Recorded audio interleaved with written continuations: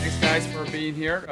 We're actually in a shitstorm like everyone else, so we've decided to consolidate our restaurants into two locations. Coppa Osteria over to my left, which is going to be serving our traditional Italian fare on grab and go, curbside and delivery and takeout.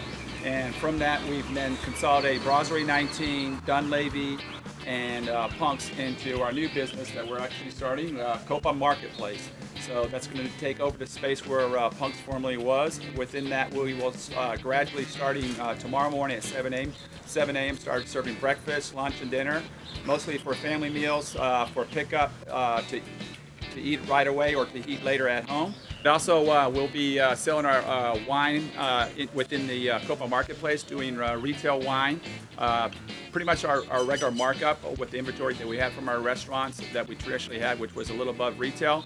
Again, we'll serve those individually, 6-packs, cases, what have you, along with some of our products we will be serving on our new concept, Satisfy, at some point down the road. So we'll be featuring chicken and beef bone broth, which can be bought in quarts. So come by, support us, support the communities around your neighborhoods, guys.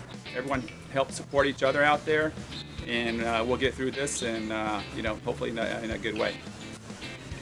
Back to the kitchen. See y'all later. Thank you, guys.